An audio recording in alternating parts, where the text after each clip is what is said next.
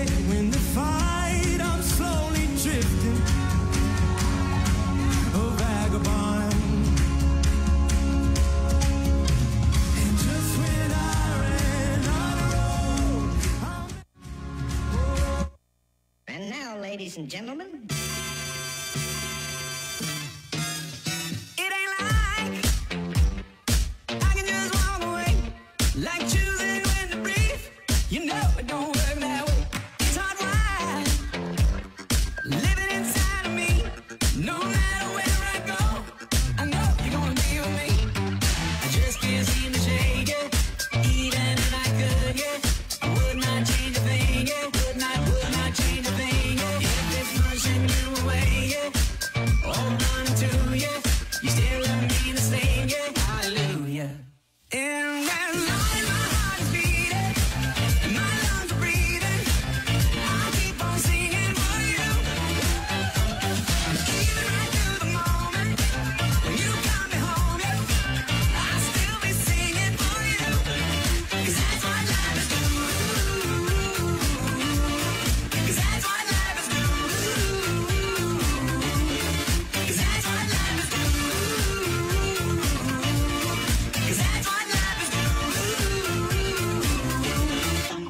No, I'm not gonna stop. Whatever might come my way, no matter the high or low, you know it don't change a thing. 'Cause it ain't what happens to me, yeah, that don't define me.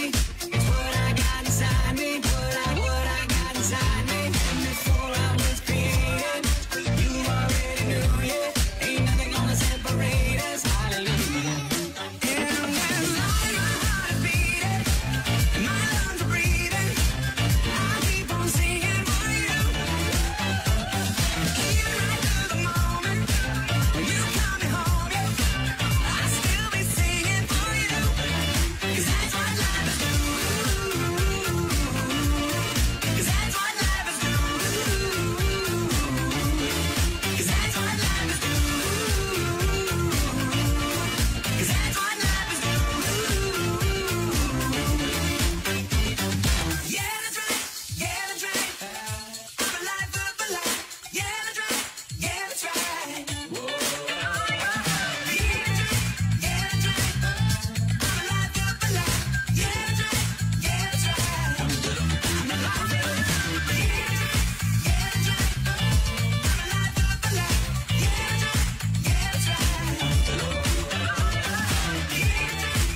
that's right.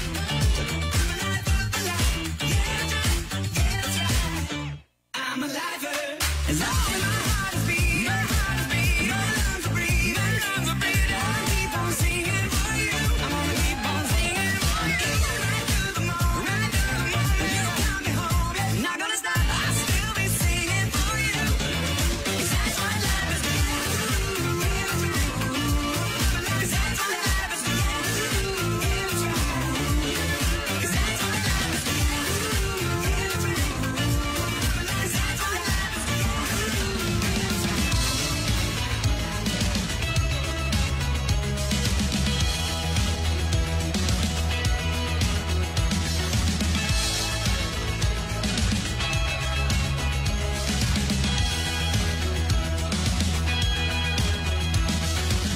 You make the darkness run and hide. You bring the broken back to life. Only you can, only you can. You set me free from every chain. You fill my heart with songs of praise. Only you can, only you can. Jesus, you're the only reason that I'm even breathing. I am wide awake. My heart beats only for your glory.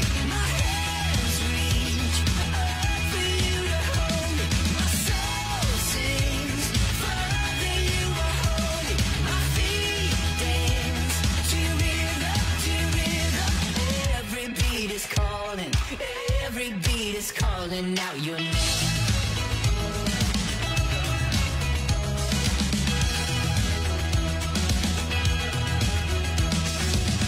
You left the glory of your throne to bring this runaway back home. Only you can, only you can. You give me love, you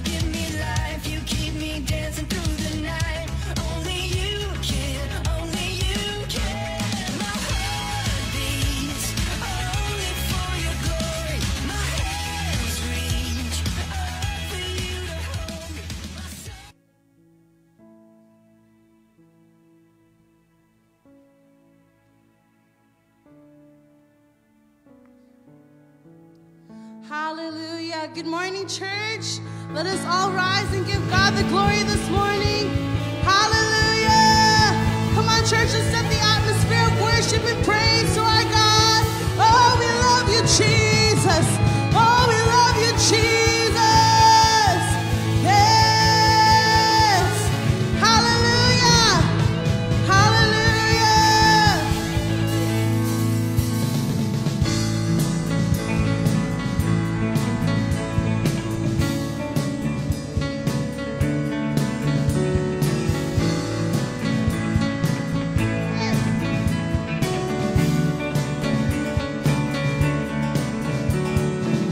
Who brings the power of sin and darkness? Whose love is mighty and so much stronger? The King of glory, the King above all kings. Who shakes the whole earth with holy thunder and leave us breathless in awe and wonder? The King of glory, the King above all kings. This is amazing grace. This is unfailing love. That you would take my place. That you would bear my cross. You laid down your life. That I would be set free. And oh, Jesus, I sing for all that you've done for me. Oh,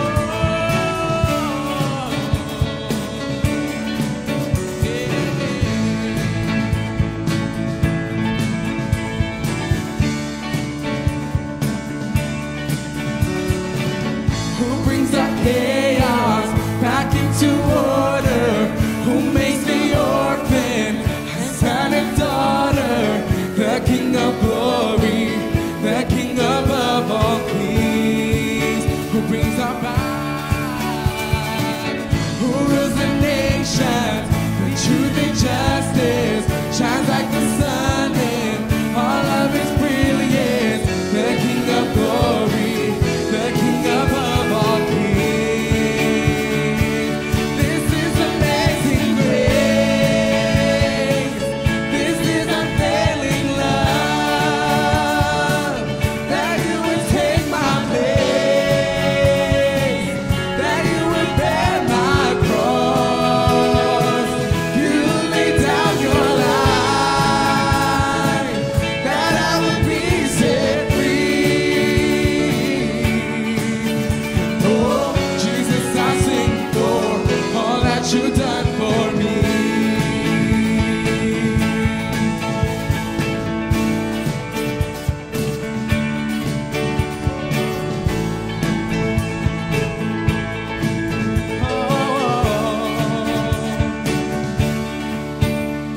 And worthy is the Lamb who was slain.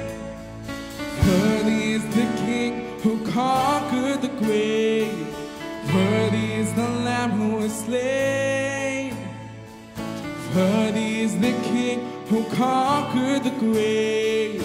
Worthy is the Lamb who was slain. Worthy is the King who conquered the grave.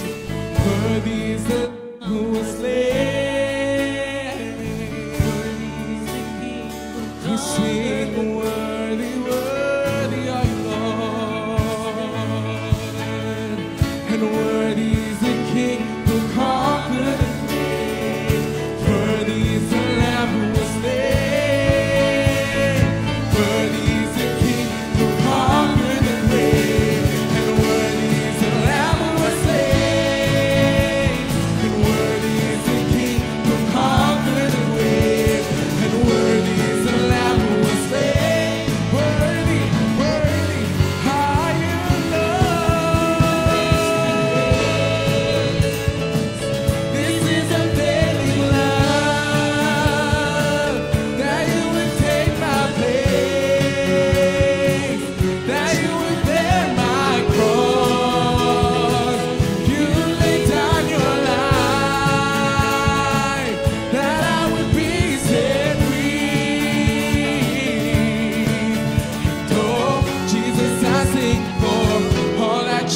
done for me.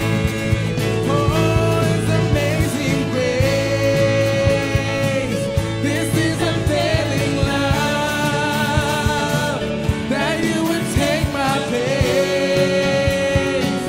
that you would bear my cross. You lived and died,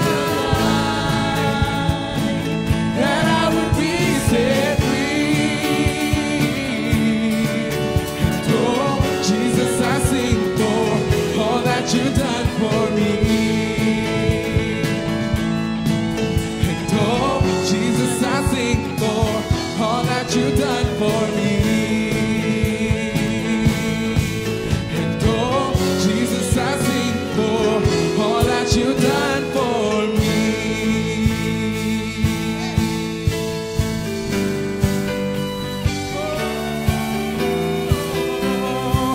We are free, yes indeed.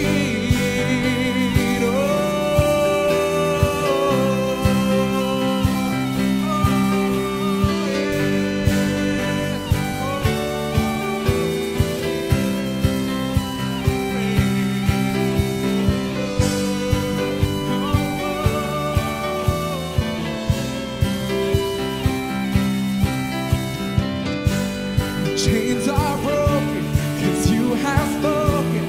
It is finished on the cross. Now I'm living in your freedom. Jesus, you have set me free. Oh, oh,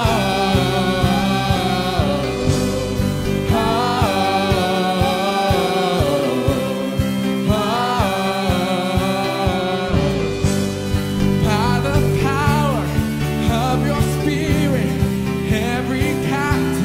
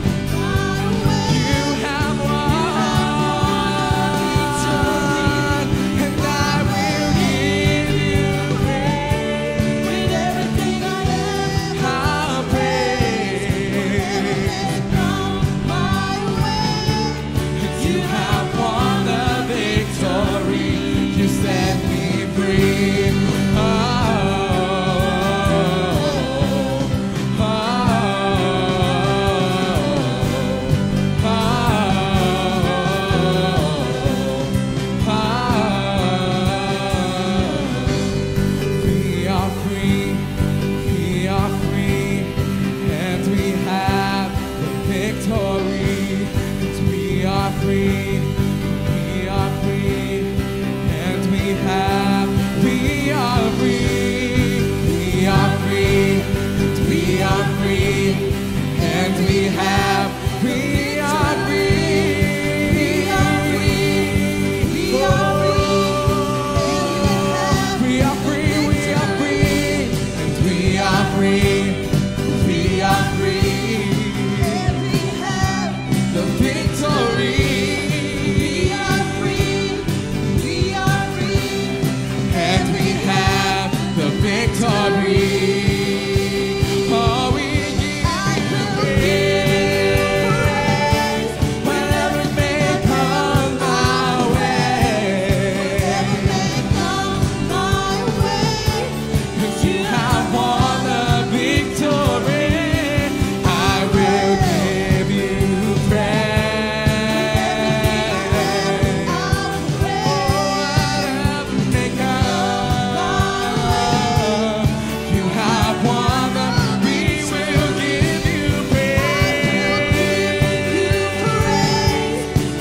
Whatever may come my way, whatever may come my way, 'cause you have won the victory. I am free. Oh, you set me free. Oh, you set me free. Oh, we give you honor and praise. Oh, you set me free. You set me free. Jesus. Oh, we worship you, we worship you. We thank you, Jesus, that we have become victorious because of the blood. Hallelujah. Hallelujah. That we have been set free because of your blood, because of your Son, because of your love, God. Oh, we love you, Jesus. We love you, Jesus.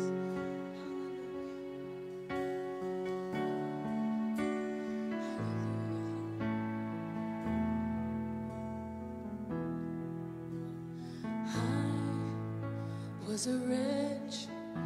I remember who I was. I was lost. I was blind. I was running out of time.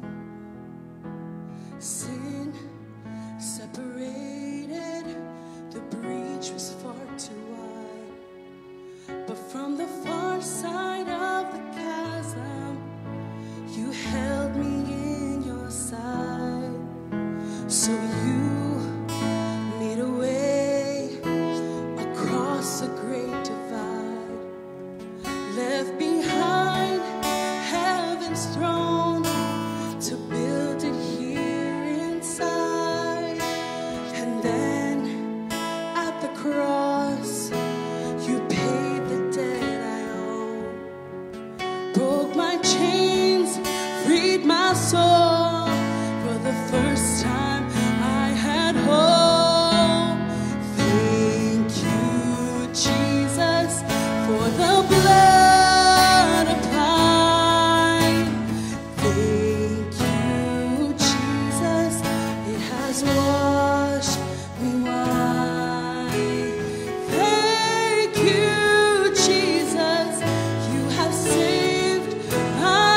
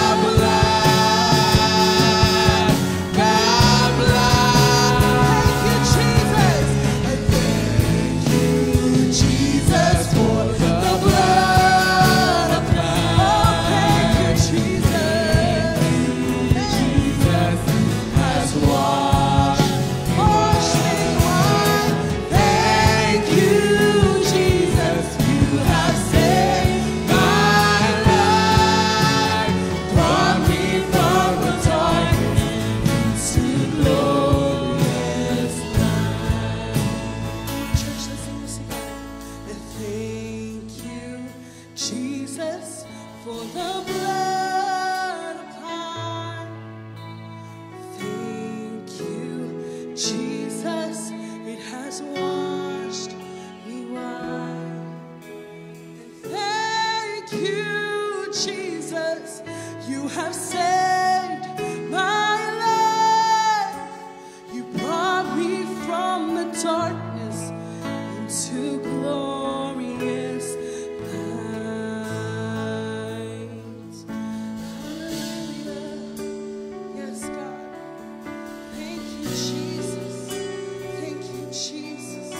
Thank you, Jesus. Come on, church, lift your worship, lift your praise. Oh, our God is alive. He is alive today.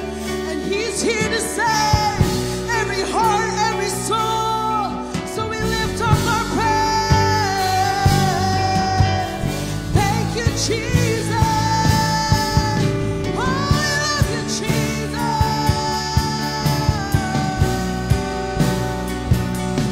It's only by your blood. It's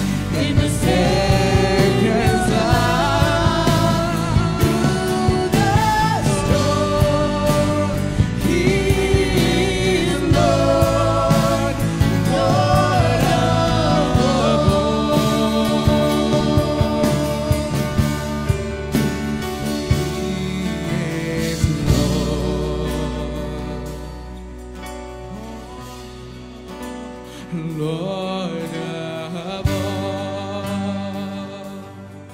He is Lord, He is Lord. Oh, Lord of all.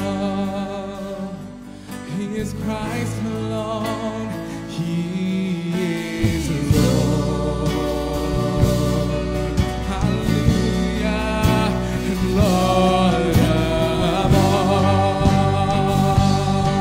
He is Christ alone. Hallelujah, Lord of all, and Lord of all. You are Christ alone.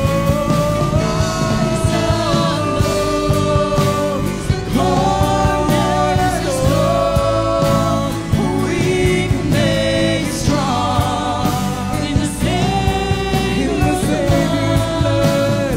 Through the storm, He's Lord, Lord of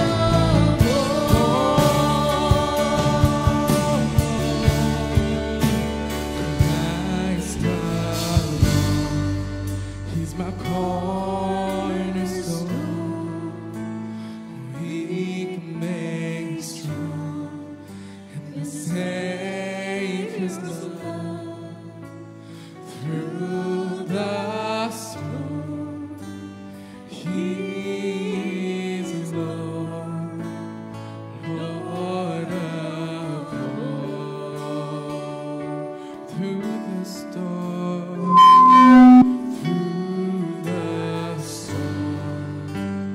He is Lord, Lord of all.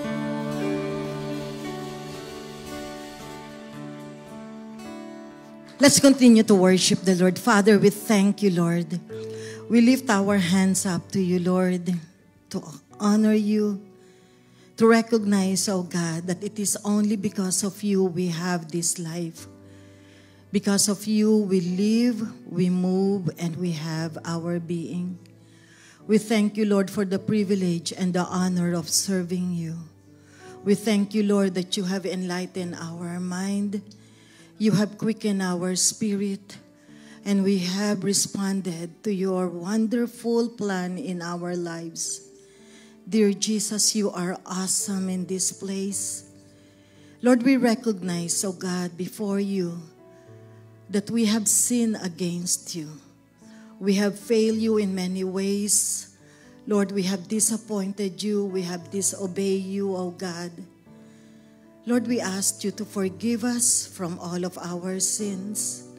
Lord, all the thoughts that we have entertained, the lifestyle, oh God, that we enjoy.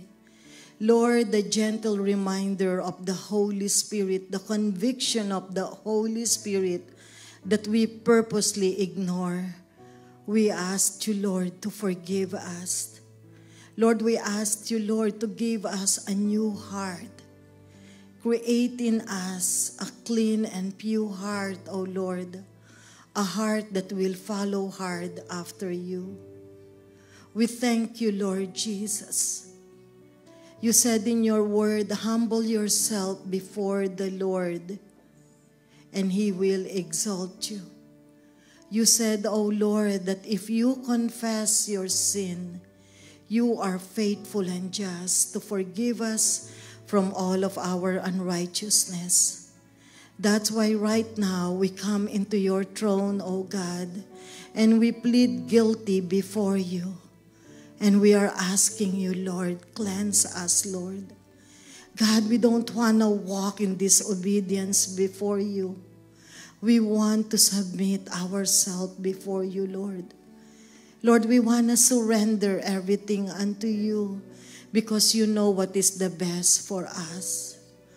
We worship you, Lord. We honor you, God. Lord, we enthrone you into this place, oh God. Lord, that's the reason why we are in this place, Lord. And that is to commune with you, Lord. out of our obedience to your holy words, O God. Lord, we want you. We want you, Lord Jesus. We want your tangible presence, O God, to just embrace each one of us. Thank you, Lord, for this day. We worship you.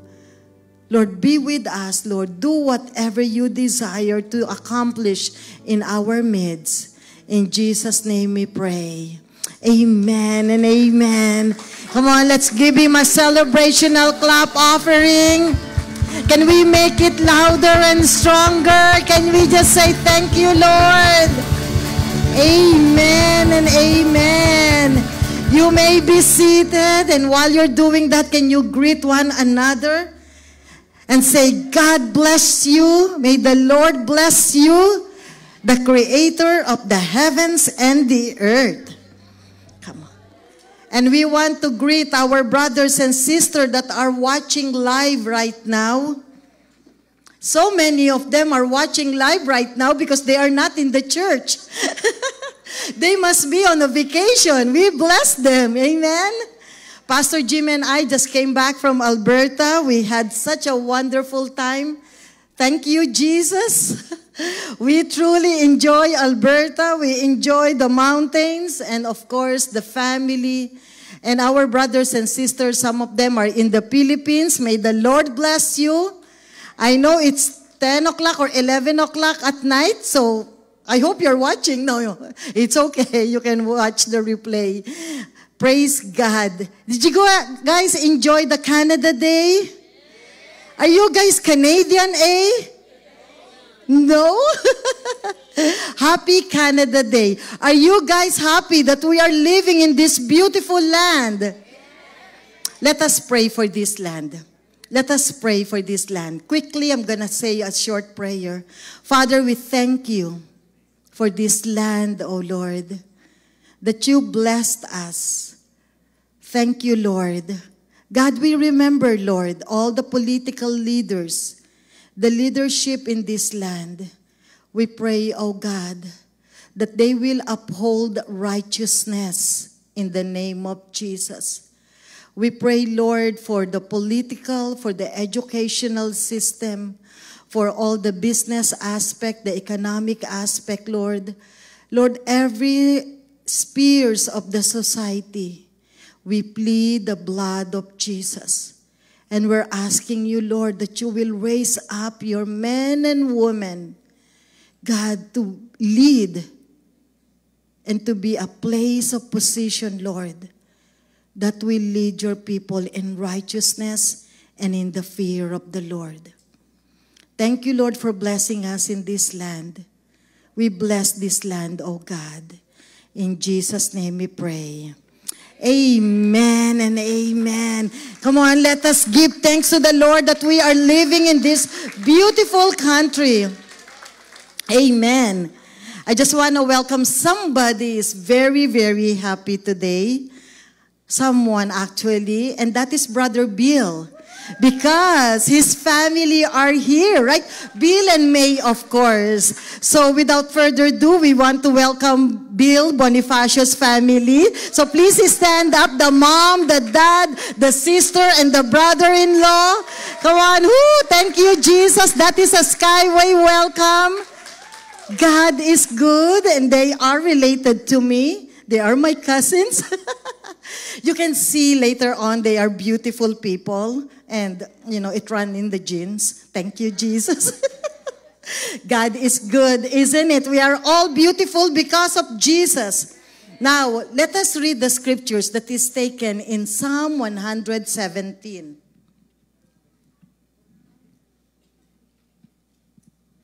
Psalm 117. How many verses is in that scripture? Only 2 verses. Only 2 verses, and it is easy to memorize. Psalm 117, and then after that, we are going to declare the promises of God in our life. Amen. Psalm 117. Let all the people praise the Lord. Read it with me. Praise the Lord, all you Gentiles. Laud him, all you peoples.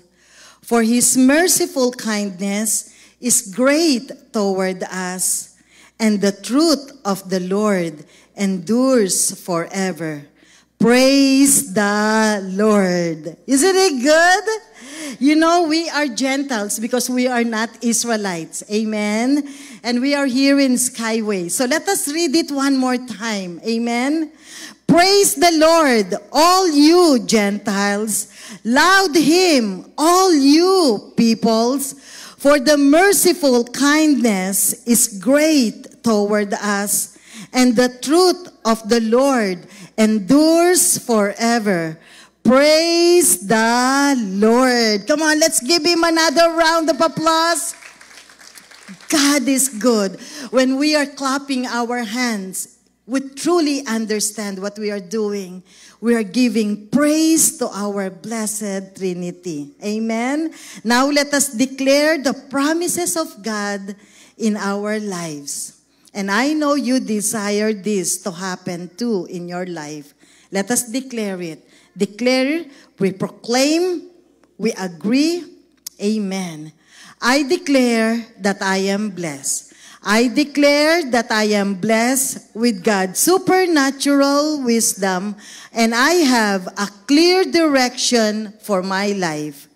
I declare that I am blessed with creativity, with courage, with ability, and with abundance. I declare that I am blessed with a strong will, with self-control, and self-discipline. I declare that I am blessed with great family, with good friends, with good health, with faith, favor, and fulfillment. Do you desire that in your life? Amen. Me too. I declare that I am blessed with success, with supernatural strength, with promotion, and with divine protection. I declare that I am blessed with an obedient heart and with a positive outlook on life. I declare that any curse ever spoken over me, any negative, evil word that has come that has Thank you. I declare that I am blessed in the city. I am blessed in the country. I am blessed when I go in, and I am blessed when I go out. I declare that everything that I put my hands on to do is going to prosper and succeed. I declare I am blessed, I am blessed, I am blessed. In Jesus' name, amen and amen. Now let's listen to our announcement. Praise God.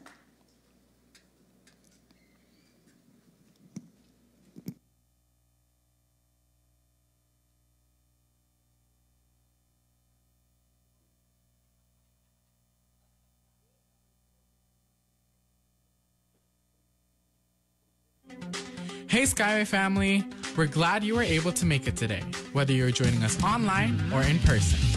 At Skyway, we offer many ways to stay connected with God throughout your whole entire week, so make sure to join us for these reoccurring events. Every Sunday at 10 a.m., we offer a Sunday service. You may anticipate a welcoming into secure and caring environment. Our Sunday morning services is a celebration of our common identity in Christ. We'd love to see you and your family, so come see us in person at 76 Crockford Boulevard or watch the live stream on Facebook. Join us for our Sunday service and let's praise God together. Also, our Real Talk services with Pastor Alice takes place every Sunday at 7 p.m. Make sure to join us on our Facebook live stream as Pastor Alice discusses how the Bible interprets real-life circumstances and other people's testimony. Let's have a real talk. We offer midweek prayer meetings with Pastor Jim every Wednesday at 10:30 a.m. on Facebook Live and 7 p.m. in person. Take some time out of your day for a refreshing time for God's Word. Our youth services are held every Friday at 4:30 p.m. Come join us through our Google Meet if you are between the ages of 13 and 19. There are games, challenges, a social lesson, and the Word to be found here. You can also join us for a special in-person service once a month, so keep tuned for additional information. Please contact Lorraine Sanchez for further information if you are interested. Our Friday evening services with Pastor Jim takes place every Friday at 7 p.m. Join us on Facebook for a live stream and to discover what God's Word has in store for you. Calling all young worshipers ages 12 and above are invited. We welcome you to join us for our extended worship team every Saturday at 11 a.m. Join us for worship, devotion, and fellowship. Please contact Abigail Salvanera for additional information. Finally, we have our home Bible study groups. Contact Bill Bonifacio to join our group and begin connecting and fellowshipping with others through our home Bible study groups. We have a variety of options for you to contribute an offering to Skyway Christian Assembly. If you're visiting us in person, you can give your chosen contribution by either filling out your given envelope or using our Interact machine, which takes all debit cards, MasterCard, and Visa. You can also donate by e-transferring your preferred amount to give at skywayca.org if you are online and watching our Facebook broadcast. If you are in need of prayer, please contact us through our Facebook page and we would gladly pray for you. Visit skywayca.org to see our most recent Sunday and Real Talk services, as well as discover more about who Skyway Christian Assembly is as a church. These are our weekly events, Skyway. To stay up to speed on what's going on here at Skyway Christian Assembly, please follow us on Facebook and Instagram. Summer has just begun, Skyway, and we have so much planned for you throughout the month of July. Please save the dates for the following events. Firstly, we would like to extend an invitation to attend this year's Taste of Lawrence. It will be taking place from July 8 to 9. This is a time to propagate God's Word to others, but also to enjoy the activities available as a church. Second, we will be hosting a church picnic. This event will occur on July 16th. Expect a time of enjoyment to reconnect with others and create special memories as a church. Third, we will be bringing back our Sports Fest event. Join us on July 17th. Anticipate a fun day to be active through sports and activities. All is welcome from the children to the young at heart. Lastly, for the month of July, we will be having a VBS for children ages 4 to 12. Join us from Monday to Friday throughout July 11 to 29. This year's theme is Rolling River Rampage. Make sure to stay updated on our social media pages for any important info regarding these events. Let's get ready to have fun this summer at Skyway Christian Assembly. See you soon. Hello, Skyway family! Taste of Lawrence is happening this weekend on Friday, July 8th and Saturday, July 9th. We will be reaching out to our community.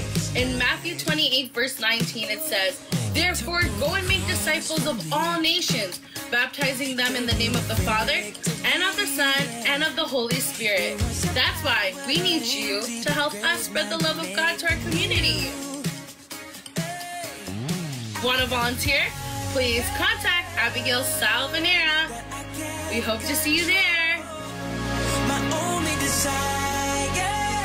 But when God gives prophecy, it's for the sake of comforting believers and warning unbelievers. And you can tell your response to prophecy by how you respond.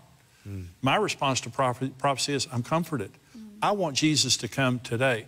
And I tell people, live like Jesus isn't coming, or plan like Jesus isn't coming for 100 years.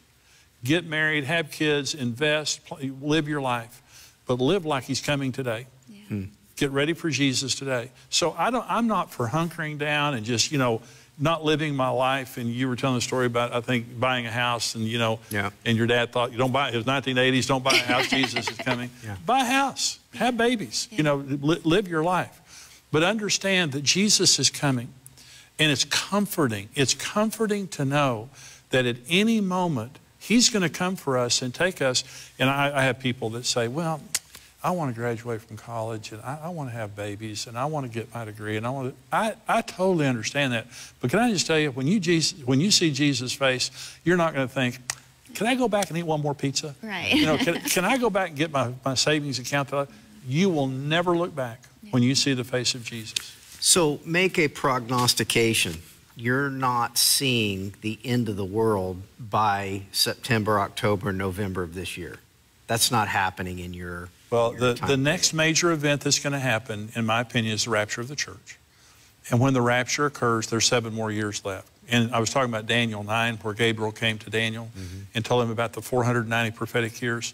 Well, there's 7 years left. And Gabriel said to Daniel that the Antichrist will make a covenant with Israel for 1 week. That's 7 years, okay? And in the middle of the week, he'll commit the abomination of desolation.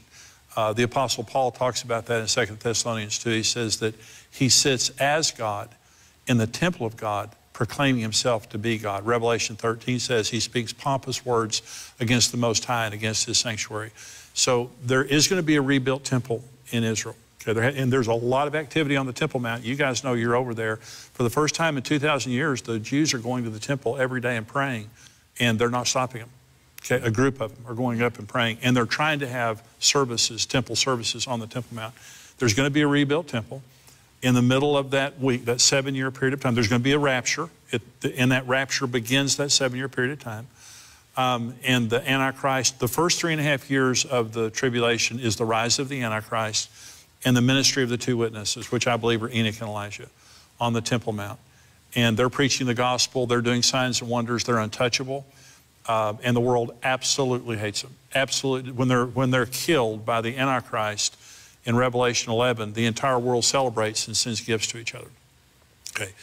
That begins the Great Tribulation, which is the last 3.5 years, that Jesus said, unless those days would have been cut short, no flesh would have survived.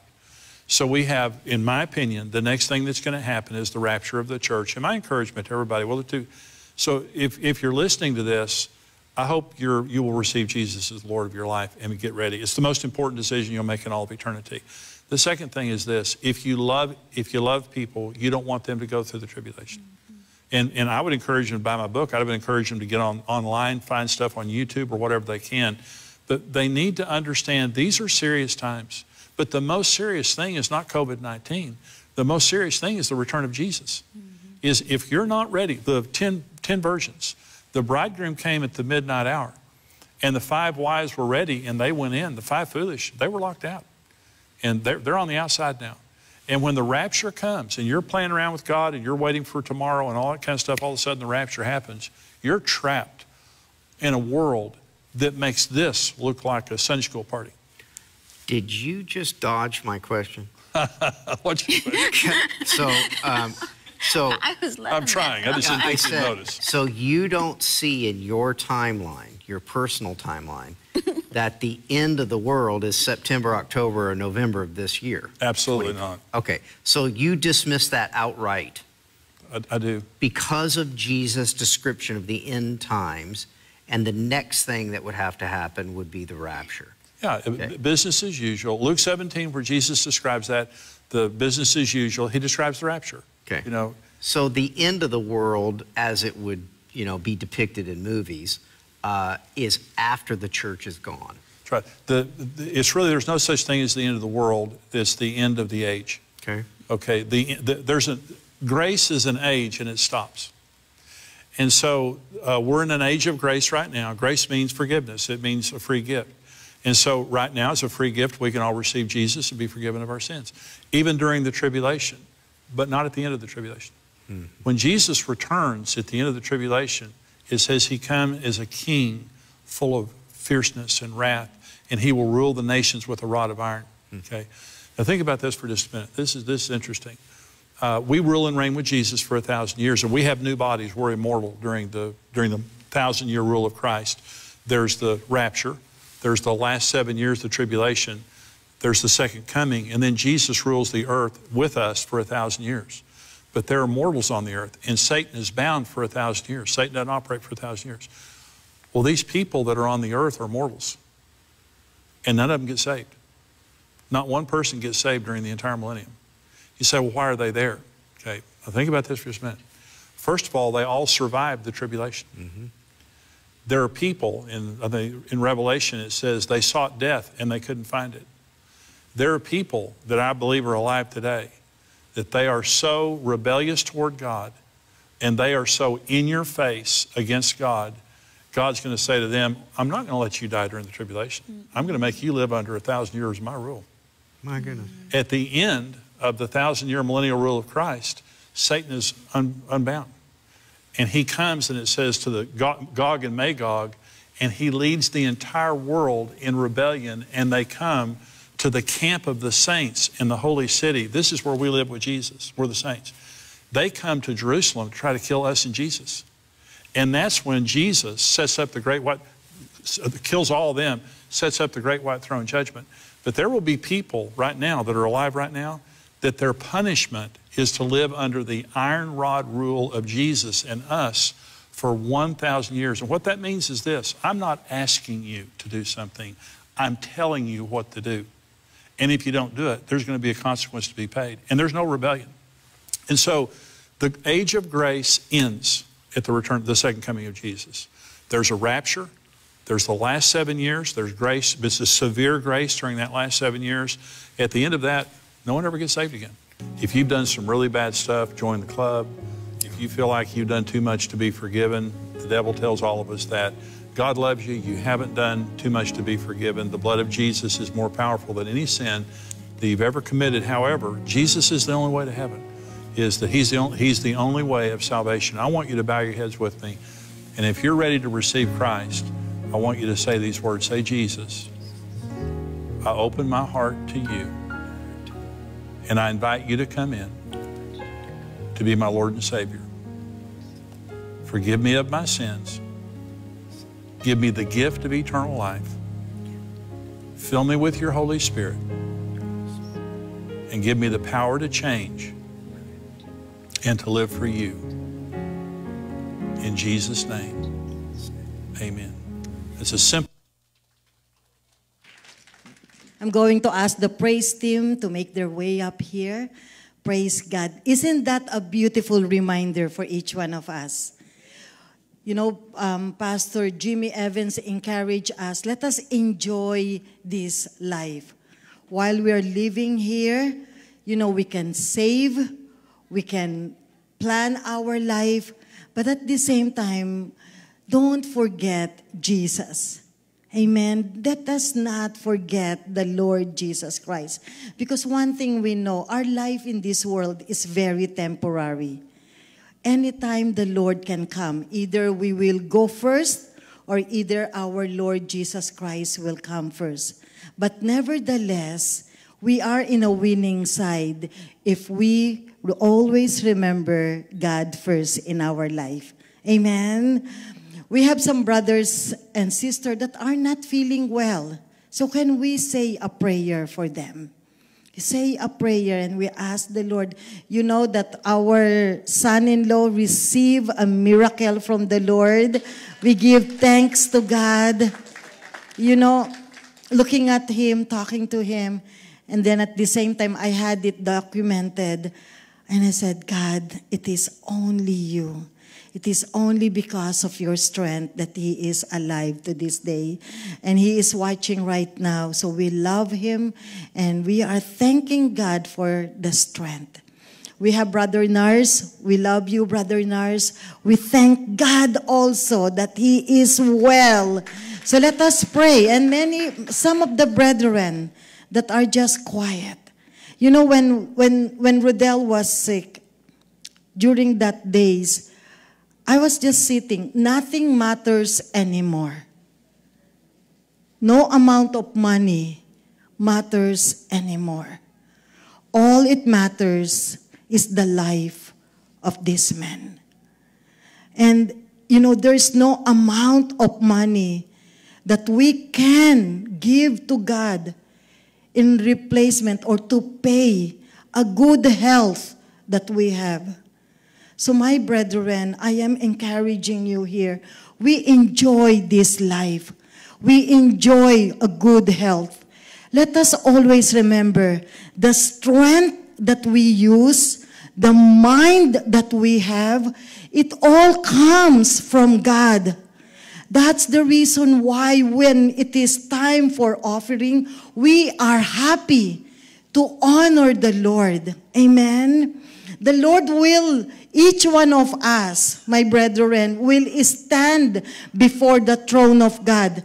In my meditation this morning, that is so strong in me, we will give an account to the Lord. First, how did you treat my body, which is His church in this world? In your lifetime, you understand that God saved you. And when we die, we are going to be with the Lord forever. But the Lord will be asking us, and we will give an account. How did you treat my church, my very own body? Did you just use it did you just become a consumer, enjoy the program, enjoy the benefits, but did not become a part or participate or carry the burden of a local church? God said, upon this rock I will build my church, and the gates of hell shall not prevail against it. We have existed over 30 years. We have experienced many, many things. But since we know that God called this church, we have experienced the victory after victory. Each one of us will give an account. Did you support my holy work? God is not upset when you are looking after your own personal care. You know, your household, your own affairs, your family. That is our responsibility. That is right. And God is pleased when you take care of your children, when you take care of your health, when you take care of your career. But how about your local church? What kind of contribution do you do? Do you bless it and honor God through your giving? I am so grateful to the Lord because in the existence of this church, there are people that are faithfully supporting the holy work of God through their finances. My question to you, my brethren, how about you? Do you support the work of God? And how about in your strength and your energy? Do you use your energy? Do you use all of your energy at your workplace, at your family, at your hobby? How about the work of the Lord? What kind of contribution did you do to support the work of the Lord? My brethren, we are living in the last days. God wants us to enjoy everything in this world. But please, do not forget the work of God. That Jesus Christ died on the cross so that each one of us can enter into His kingdom. And God is using His church to proclaim the good news. So that is one thing that you will give an account to God. How did you treat my church? Second, how do you treat my own beloved country, Jerusalem, Israel? Let me tell you this. You are fully aware that 10% of the income of this church, Tita Nitz just gave me a number, 60 to 70. My brethren, more than 10%. Another 20% just like going out to the mission of this church. There are about so many local church, so many Jewish ministry that we have supported, and they just say, thank you. Thank you for standing by with us. God loves Israel. Yes, God loves everyone, but the Lord loves the Israel, the Jewish people. We understand that. That's why we are supporting the Jewish ministry, reaching out proclaiming the true Messiah, Jesus Christ. Skyway, it's summertime. Wonderful to enjoy. Wonderful to have a family time. Good time to go for vacation. But please, do not forget that rapture can happen anytime while we are on vacation. So let us still be a Christian even during summertime. Do not forget the holy work of God that He shed His cross on our behalf. Amen. Amen. Let's all stand up and worship the Lord. Father, I thank you for your people, oh God. Lord, I thank you, Lord, for your for your holy, holy presence. Lord, I thank you for the privilege and the honor of supporting your holy work. I thank you, Lord, for the strength that we use, the mind that we have, the energy that we have. We know we receive it because of your grace, because of your goodness. And that's why, Lord, out of our respect and love to you, Lord, we are happy to support your holy work. Thank you, God, for the privilege and the honor. We will continually worship you, Lord. God, I thank you, Lord, for healing Rudel. I thank you, Lord, for your healing that is flowing to his body. I thank you, Lord, for healing Brother Nars in the name of Jesus. Thank you, God. Thank you, God. I thank you, Lord, for my brothers and sisters, Lord. God, I thank you, Lord, for the life that you are adding to each one of us. Thank you, Lord, that we enjoy good health. We enjoy good mental strength. We enjoy a happy family. We are free. You provided everything we have. You protected us. You heal our body. You save our soul, oh God. We have hope. We have peace. We have joy. God, we receive, we enjoy all of it. That's why, Lord, we are honoring you and worshiping you this day. We bless you, Lord, and bless your people, oh God, as they honor you in their giving. In Jesus' name we pray. Amen.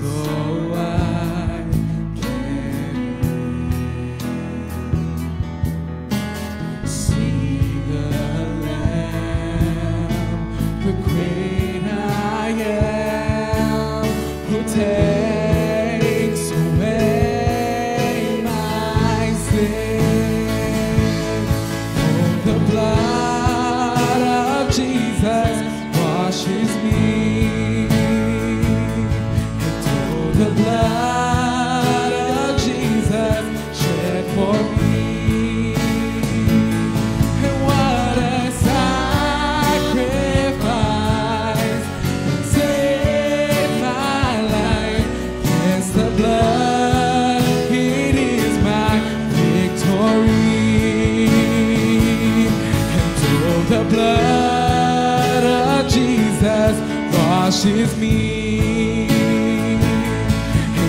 the blood of Jesus shed for me. And what a sacrifice that saved my life. Yes, the blood of Jesus shed for me.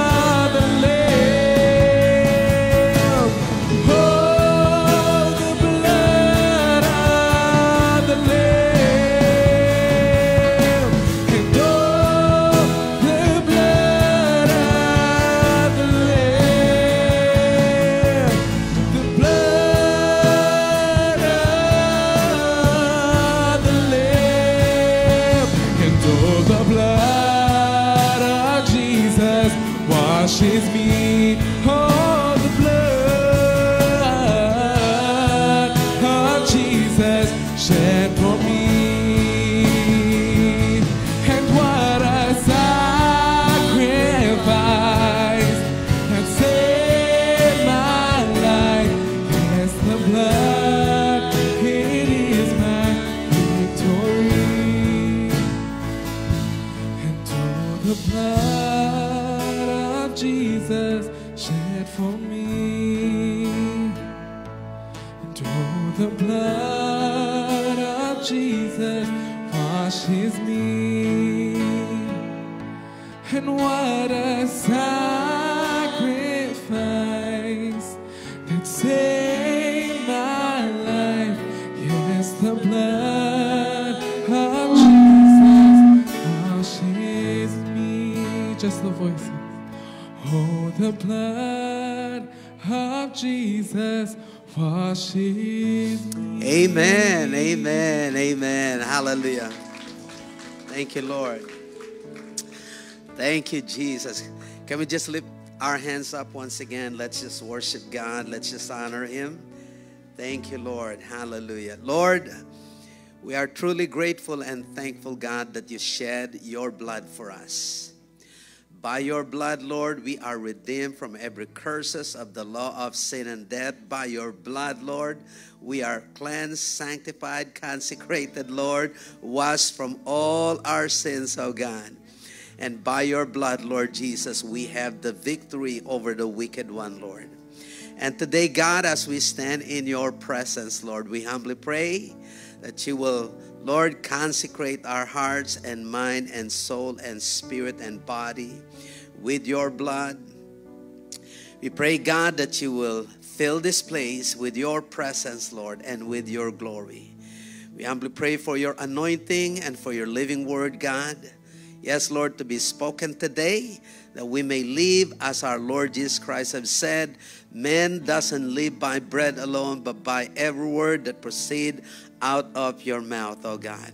Lord, we just want to say thank you for giving us another day and time in this place that we can be together, oh God, exalting, magnifying your holy name, giving you all the glory, God, and all the honor and praise that you deserve, oh God. We thank you, God, for commanding your favor, your blessings to come upon us today, Lord. Oh God, we cast the enemy out. We take no notice of the enemy. We cast him down. We bind him in the mighty name of Jesus. Lord, we just want to say thank you. To you be the glory, God, and the honor and praise. Bless now your people in Jesus' name. Amen and amen. Remain standing. God bless you. Thank you, Lord. We're going to continue the series that talks about God's way. And we've been talking about hi. And Lord, bless our children and bless their Sunday school teacher. Amen. How many of you are happy to be here today? Amen. I just want to welcome our families in the Philippines. God bless you.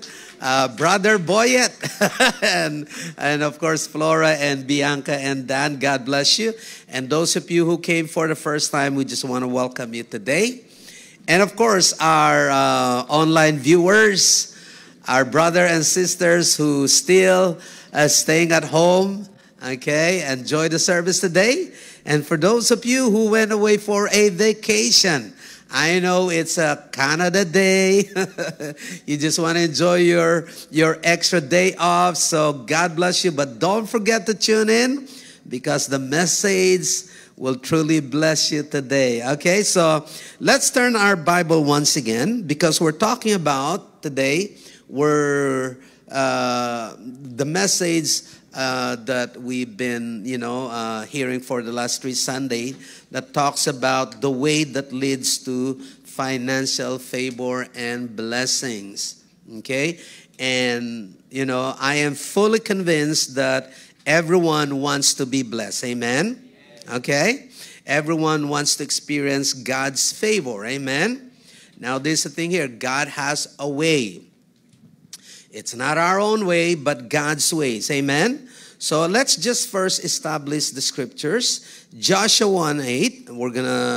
read these scriptures here. Okay. In the book of Joshua, you know, as God commissioned Joshua to bring the nation of Israel into the land that he promised. And think about this, guys. The nation of Israel did not just simply step their foot into the promised land. It has taken them years of battle just to possess the land that God promised to them. And the question is, why? Because, you know, God's blessing has a work. Amen? And Joshua and the nation of Israel needed to know God's principle in order for God, okay, to fulfill what he promised to them. How many of you knows that it's important for us to know God's word so that God can fulfill what he promised to you and me? Amen? Okay? So it says here, this book of the law, or the word of God, shall not depart from your mouth. Means speak the word of God, the promises of God over your life. Not on what negative things that you're going through in life, not what you feel, not what you think. Speak God's word. Amen? That's the first step. And then, but you shall meditate in it day and night. Spend a time, not just only reading through it, but understand the meaning. What's the purpose? That you may observe to do according to all that is written in it. Don't skip a word, okay? Don't obey God's word partially, but fully. That's what God is saying here. Once we fully, okay, do exactly according to what God said, for then you will make your way prosperous. It's an automatic result, okay?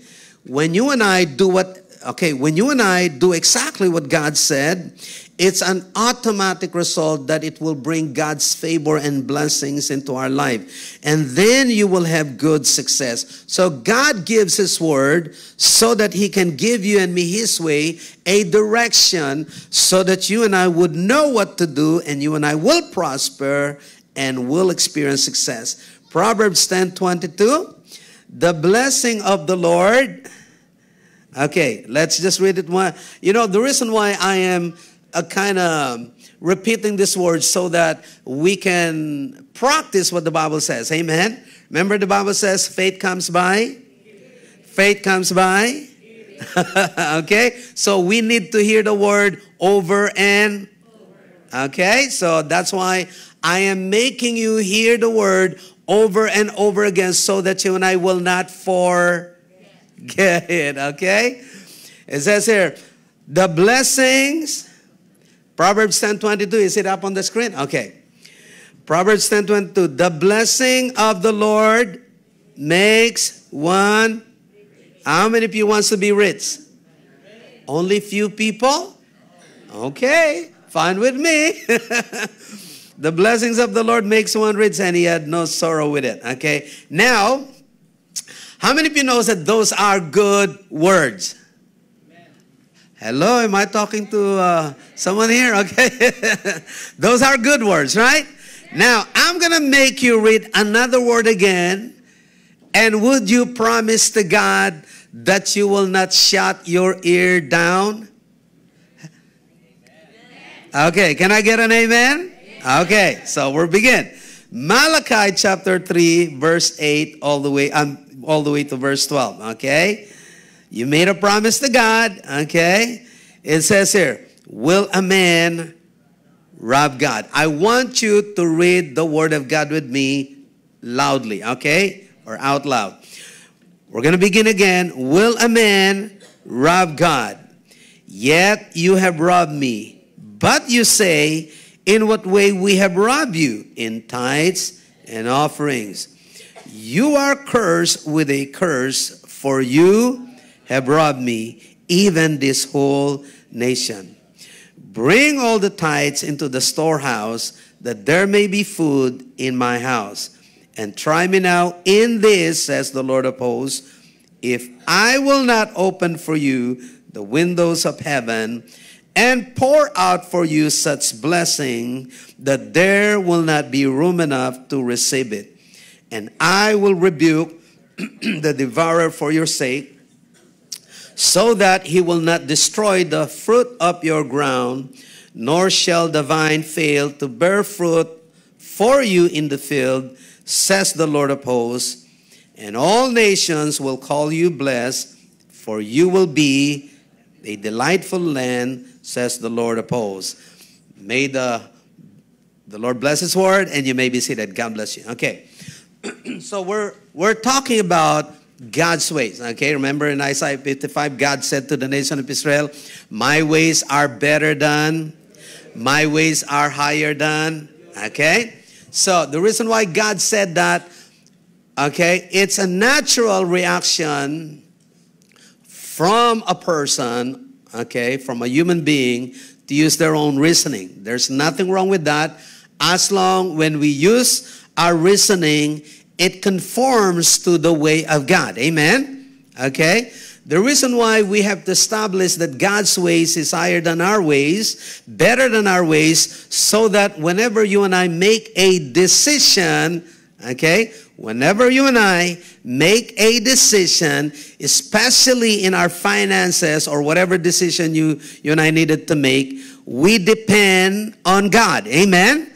Because we know that when we depend on what God said, there will be a success. Amen? Amen? We are protecting ourselves from any troubles and problems. Do you agree with me? Okay? Many times, the reason why you and I are experiencing, okay, one way, problems and troubles, it is because of wrong decision, right? Okay? But when we follow God's ways, it brings peace. Amen? That's why we've been talking about God's ways that leads to life, okay? God's ways that leads to peace. God's ways that leads to happiness. God's ways that leads to spiritual victory. God has given us all his principles, his ways, so that you and I will experience exactly what he promised to you and me. Amen? Today, we're continuing the message about God's ways that leads to financial favor and blessings. You know, I kind of established to you that God will never compromise his word, okay? God will never bend his will to our will. Either it's his way or no way, okay? So we have to follow God's ways. You know, for the last 2 Sundays, we talk about these things, and we talk about the ways to experience financial favor and blessings, the object of our giving, okay? So I don't need to go through that. Today we're going to be talking about the purpose of giving. You and I needed to know the purpose why God commanded his people to give. Did you ever ask yourself a question if God has a purpose? Right?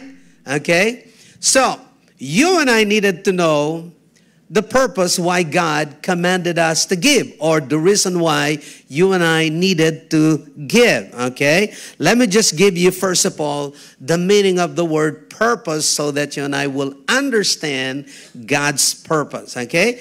Purpose simply means something set up as an object or end to be attained. Okay? So when God commanded the nation of Israel to give, okay, he has a reason why he commands the nation to give. How many of you knows that when God says something or commands something, he has a purpose? Okay? Now, in order to understand, again, is to know the reasons why God gave his only begotten Son. For us to understand this principle is for you and me to go back, okay, when God gave Jesus to the world. What was the purpose of God when God gave his Son Jesus? Is there any purpose? Right? There's a purpose, right? Jesus did not came down here for nothing. He came down to fulfill God's purpose why he became a man. And what is God's purpose? So that Jesus can take your place and mine. Amen? Amen? so that Jesus will die on the cross, shed his blood, suffered and died, so that, this is a purpose, God can pay the payment for our sins that we cannot pay on our own. Amen? So that you and I will be reconciled unto God. So that you and I will experience forgiveness. So that you and I will be forgiven and not be judged by God. We can talk about a lot of purpose why God sent his son Jesus. Remember in John 3:16, for God so loved the world that he... What was God's purpose in giving Jesus to the world? So that the world might be saved through faith in him. Amen? So God has a purpose why he gave Jesus. And so God also has a purpose why he commands his people to give. Okay? The scriptures we read a while ago in the book of Malachi pertains to the nation of Israel. And how many of you knows that God has a reason? I want you to follow this carefully. How many of you know that God has a reason why he gave this word to the nation of Israel? Okay? One of the main reasons the nation of Israel began to forget and neglect, okay, the commandment of God that he gave to them. And because of that, there was a negative result, okay, on the temple of God, and there was a negative result on the people of God. And too often, we ask the same question. Why things are happening in our life the way we're not expecting it, right? Did you ever ask yourself a question? Why these things is happening to me? I don't want this kind of things in my life. Well, there is a reason. The nation of Israel asked themselves the same question. And so God gave them the reason. God wants you and me to be blessed. In fact, it is his promise, okay, in his word, that everyone who knows him, loves him, fear him, will experience his favor and blessings. Provided, okay, we have to know first his word, and then confess his word, and then obey his word. Okay? Now, let's begin with number one. Say number one. Okay? If there's number one, there is... If there's number two, there is... Okay, so I'm going to give you 7. Okay? So, we're going to begin with number one. You and I needed to understand the purpose why God commanded you and me to give. Not just only the nation of Israel, but his church. How many of you knows as the nation of Israel is the people of God, the church of our Lord Jesus Christ is God's people as well. Amen. Remember, if you read the whole Malachi, God even said, I am the Lord your God. I do not change. God doesn't change his word. Okay? Because if God changed his word, we are in big trouble. Isn't it the Bible says God is not a man that he should lie. Imagine, we human, we change a lot, right? Especially the women, they change their mind on what clothes they needed to wear. They change their mind oftentimes. For men, they settle, they rarely change their mind. Okay, but I'm not going to go into that thing. Okay, let's go on the main point, okay? One of the main reason or purpose why God commanded his people to give is this, to test our faith and our love for him. To test our faith and our love for him. How many of you knows that if you don't pass the test, you stay where you are? Okay? Unless, when I was in elementary and high school, I passed elementary and high school because we have this, what we call pasang. The reason why they passed me because they pity on me. In God, it doesn't work like that. He has mercy on us, but you're going to stay there. If you don't pass grade 1, you're going to stay in That's why a lot of people are still in grade 1. Okay? So in our faith, don't stay where you are. You have to move up. Amen? The Bible says you and I needed to grow maturely. Amen? Psalm 7:9, the scripture says, "For the righteous God tests the hearts and minds." Why God tests our hearts and mind? Okay, let me explain this to you, okay? Because our heart is where the decision made. Because our heart is the very center of our desire. Remember, God needed to be in the very center of your heart and mind, right? As long God doesn't control your heart, you and I will always struggle on what decision you and I needed to make. So when God gives His word, okay, it comes to our mind. Why? Because our mind is where we reason things. Hello? Okay? So when you and I hear God's word, did you ever experience, and you know, you and I knows this. We always struggle accepting God's word because our mind think differently to what God says, right? Right? We always create a reason or excuses because we think differently from what God said. And that's where the struggle is. That's why when God gives His word, He tests your mind. How do you know that you and I are beginning to come against the word of God? Because we do not accept God's word as it is. We use our reasoning to change the meaning of God's word.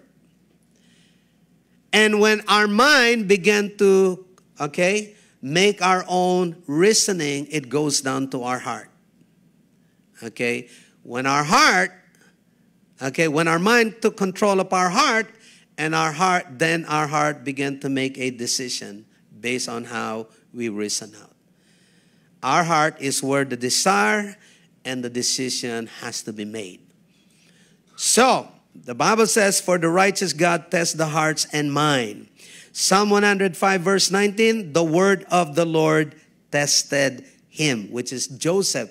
The story of Joseph when he's going through troubles, you know, knowing that God has a promise on him. Yet when God gave him a promise, what he's experiencing and going through in life is something that seems contradicting what God promised.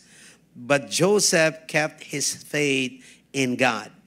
And this is where you and I needed to understand these things. When God gives you and me a promise and we are obedient to His word, it doesn't mean that everything will go well and fine with us. Amen? Because the enemy will try to attack God's word. So we have to keep our faith. Okay? So, but we're just, taking the word, how God will bring a testing on our faith and our love for Him. We will find this in the life of Abraham. Genesis 22 verse 1. Okay, let's just read that. Genesis 22 verse 1. Okay. We're going to start on these scriptures. It says here, "Now it came to pass after these things that God," what's this word? "Tested Abraham and said to him," Abraham. We know the story, right? Okay? So we could see from here, if Abraham was tested in his faith and love for God, how many of you know that you and I will be tested as well? You and I are not exempted, okay? And the testing is about giving. When God told him to give, okay, how did Abraham respond? If you read the whole thing, when God gave, this is God's command to him, then He said, "Take now your son, your only son, Isaac, whom you love, and go to the land of Moriah." And what's His word? "And offer him there as a burnt offering on one of the mountains of which I shall tell you." How did Abraham respond? Right away, the early morning, he got up, took Isaac. He did exactly what God said. Never delayed, never reasoned out. He might have been struggling in his own reasoning, but he did exactly what God said. Verse 9, it says here, we're just trying to save some time. Then they came to the place of which God had told him, and Abraham built an altar there and placed the wood in order. And that's his word. And he bound Isaac and his son, and laid him on the altar upon the wood. And Abraham stretched out his hand and took the knife to slay his son. Do you see how Abraham was so obedient to God? How many of you knows that if you are in Abraham's position, how many of you knows that you will struggle? You will cry and say, oh God, no. Mind you guys, Abraham could have said to God, God, I'll give all my gold and silver, all my cattle unto you, Lord, not my son. How many people know Abraham can ask God for that, right? Can I tell these guys why God commanded Abraham to offer Isaac? Because God doesn't want anyone to take his place in Abraham's heart. Okay? So, Abraham is about to slay his son. On verse 11, but the angel of the Lord called to him from heaven and said, Abraham, Abraham. So he said, here I am. And he said, do not lay your hand on the lad or do anything to him. For, what's this word? For now I know that you fear God, since you have not withheld your son, your only son, from me. Wow. God said, now I know. How did Abraham prove his faith and love for God? Remember, God made a personal promise to Abraham, right? I will make you a father of a nation and a father of many nations. I will give you a land. If you are Abraham, you say, hallelujah, praise the Lord. But when God gave the condition, I don't think Abraham was praising God at that moment of time. But he kept his faith in God. Because he proved his faith and love for God by obeying God, doing exactly what God said, okay, the angel of the Lord, which is, okay, the pre-incarnation of Jesus our Lord, he says, now I know, okay, that you fear God, since you did not withheld. Can I tell these guys, withholding what God commanded you and me to give is a show that we fear our condition more than God. We love things more than God. Okay? And look at the result. Then the angel of the Lord called to Abraham on verse 15. Okay? Then the angel of the Lord called to Abraham a second time out of heaven and said, by myself I have sworn, says the Lord, because you have done these things, means you obey, you did exactly what I have said, okay, and have not withheld your son, your only son. That's his word. Blessing I will, and multiplying as the stars of heaven and as the sun which is on the seashore, and your descendants shall possess the gate of their enemies. In your seed, all the nation of the earth shall be blessed. What's his word? Because you have obeyed my voice, my word. Okay? Why? What's the purpose of God? Why he commanded his people to give? To test your faith and mine and our love for God. Why? Because if we believe more our condition, if we believe more on ourselves, more than what God can do, if we love material things more than we love God, I want you to know this, guys, you and I will fail to experience the promised favor and blessings of God. If Abraham withhold his son, he could have had his son, but he lost. He would lose, okay, in experiencing what God promised to him. Many Christians today are not experiencing what God promised to them. It is because they fail to do exactly what God said. Too often we ask ourselves a question, why am I going through this kind of life? Why am I experiencing these things? How come the promises of God is not happening in my life? I want you to know this, guys. The problem is not on God's end. The problem is on our end. Amen? Okay? So the first one is to test our faith and our love. The testing of Abel and Cain. You know the story, right? The Bible says it came to pass on Genesis 3. Okay, Genesis 4, verse 3 and 5. Okay? Okay, let's see. And in the process of time, it came to pass that Cain brought an offering of the fruit of the ground to the Lord. He brought an offering, but not what God required. Abel also brought the firstborn. That's the key there. The first fruits, the firstborn of his flock and of their fat. And the Lord, what's his word, respected Abel or accepted, honor Abel and his offering. That's his word. But he did not respect, but he rejected Cain and his offering. And Cain was very angry and his countenance fell. Cain failed to do exactly what God commanded him. That's why God rejected him. God rejected his offering. Now, we don't want to be rejected by God, right? Okay? But this is the thing here, guys.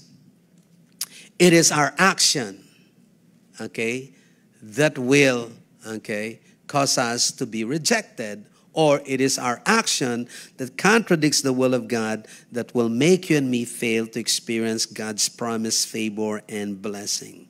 Matthew 19:20, verse 22, the testing of the young rich man. I'm just going to tell this story to save some time. Remember, he came to Jesus, Master, Master, Master, the young rich ruler.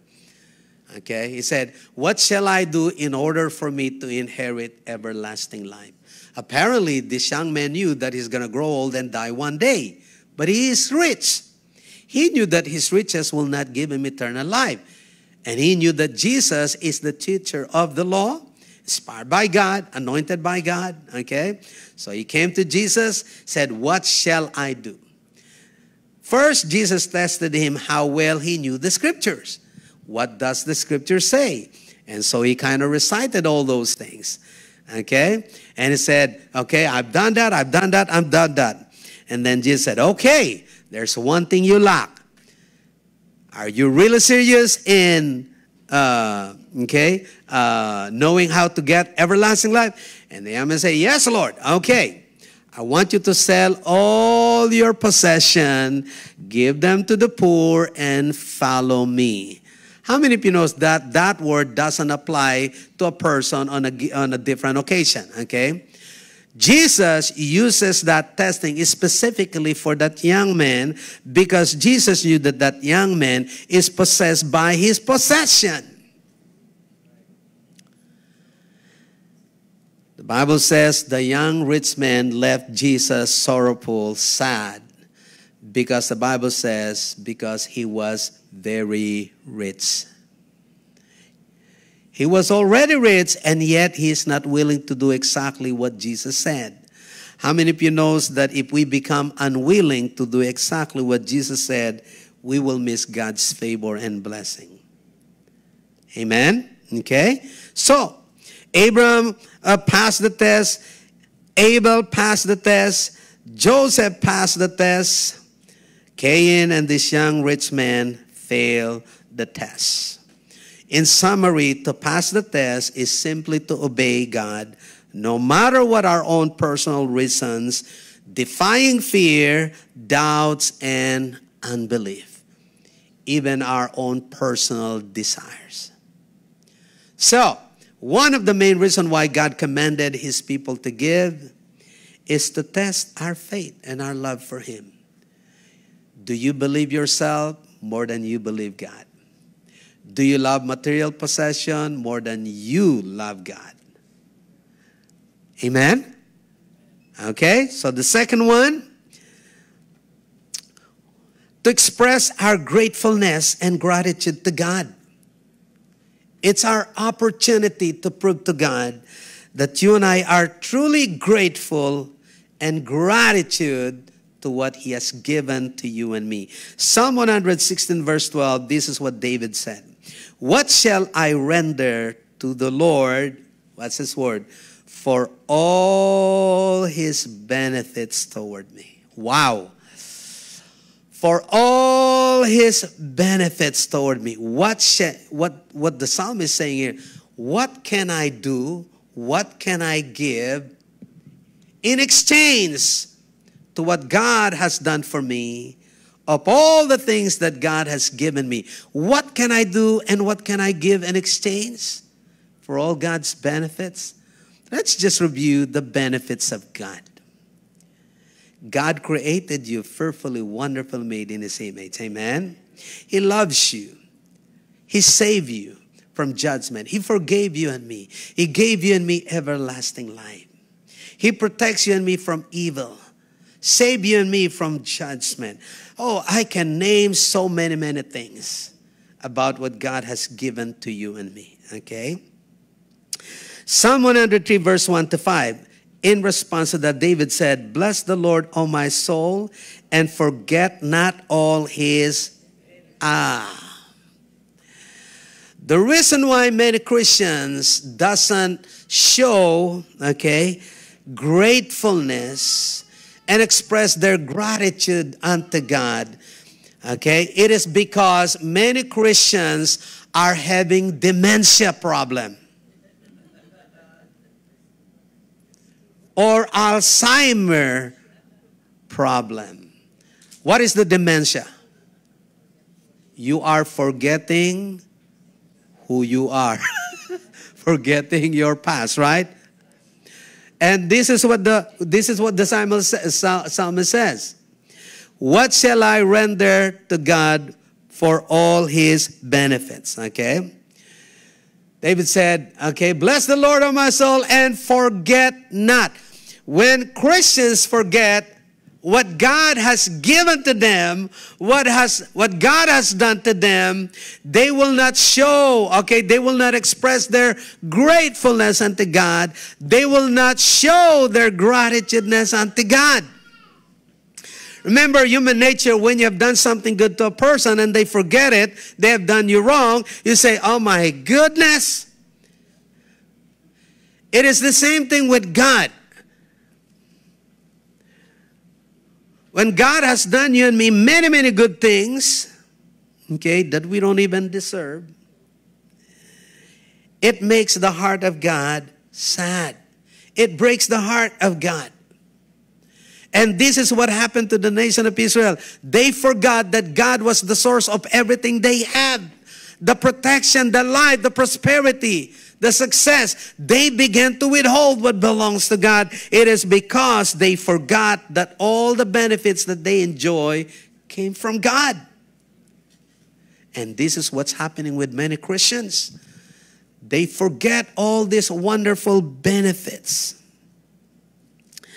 Let me ask you this question.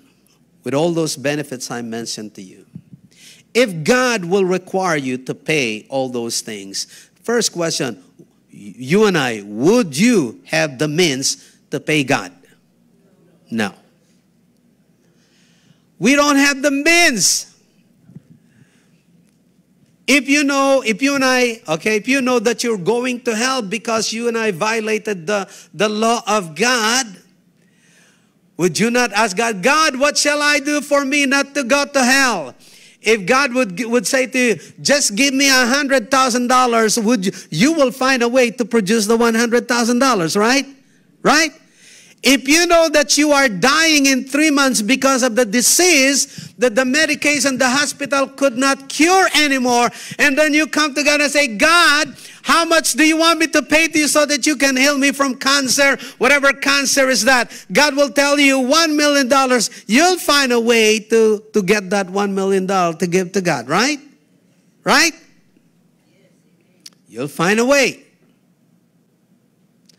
But if you got no way, in the Philippines, a lot of people can be cured from their sicknesses, but they choose to die because they got no money. Because to be hospitalized in the Philippines is very expensive. That's why many people choose to die rather than going to the hospital, because they don't want to be a burden to their family because they got no means. So they would rather choose to die rather than to be cured. And for us as a Christian, the reason why God commanded His people to give is so that they can show to God that His people are truly grateful, okay? And they have this gratitude unto God. I want you to know this, guys. With all the things that God has given to you and me, the Bible says they are priceless. There's no amount of money that you and I can pay for them. Now, let me picture to you another thing here. Let's say because we fail to give or to obey God when it comes in giving, and you die. And when you face God, and God judged you not to be in heaven, but to be in hell, what would you say to God? You're going to cry to God, right? Right? Come on. You're not just going to have a blank face as if you're not scared, right? You're going to cry unto God and say, oh God, Lord, I don't want to go to hell. I don't want to spend my eternity in hell. God, what shall I do? Lord, I'm going to go back. I'll give you everything now I realize. Would you not say that? Come on. You would say that. But the bad news is this: when a person dies, God will say, I'm sorry. It's too late for you. Remember, it is destined for men to die once, after that. Why do we need to die and be in that position when you and I can do it while we are alive? While you and I has this opportunity. Amen? Amen? So, the second purpose is to express our gratefulness and gratitude to God. That's the second. The third one, to keep us from sinning against God. The third purpose why God commanded us to give is to keep us from sinning against God. Okay, let me show you in Malachi again, okay?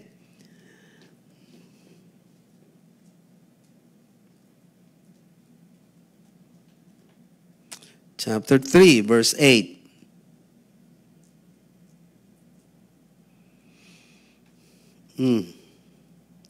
Where did I go on Matthew? Okay, it says here, will a man rob God? Yet you have robbed me. But you say, in what way we have robbed you? In tithes and... Okay. So, God is talking to the nation of Israel. Imagine, this is the nation of Israel. God is complaining or bringing his case against the nation of Israel. The nation of Israel have been robbing God. Okay? And then it says here, in what way we have robbed you, God? In tithes and offering. Now, what's this word? Not bringing what belongs to God makes you and me. Let me say this word. I include myself, okay? Not bringing what belongs to God makes them, the nation of Israel, makes you and me, okay? What's this word? A thief and a robber. Because that's what God said, right? Now, listen. To steal what belongs to God is a sin and causes us to miss heaven. And I want you to know this, church, and for those of you who are watching, the reason why God gave you and me his word, because he wants you and me to be blessed. Amen? Amen? And the reason why I am sharing this word to you, because I want you to be blessed. Amen? Okay? You still love me? Amen. Oh, galing sa nose. Okay, now what's his word? Not bringing, okay, what belongs to God makes you and me a thief and a robber. Okay, how many of you knows that in the world we live, or even here in Canada, if you steal something, you go to... Okay, to steal what belongs to God is a sin and causes us to miss heaven. Pastor, you're saying a word out of the scriptures. Do you want to see in the scriptures? Do you want to know it? Okay, 1 Corinthians chapter 6, verse 9 to 10. This is what the Apostle Paul says. Do you not know that the unrighteous will not inherit the kingdom of God? Let's continue. Paul says, do not be deceived. By whom? By the devil and those people who are deceived. Do not be deceived. Neither fornicators, 1, nor idolaters, 2, nor adulterers, 3, nor homosexual, 4, nor sodomites, 5. What's his word? Nor. Can we read? Nor. Okay. Nor covetous, nor drunkards, nor revilers, nor extortioners will.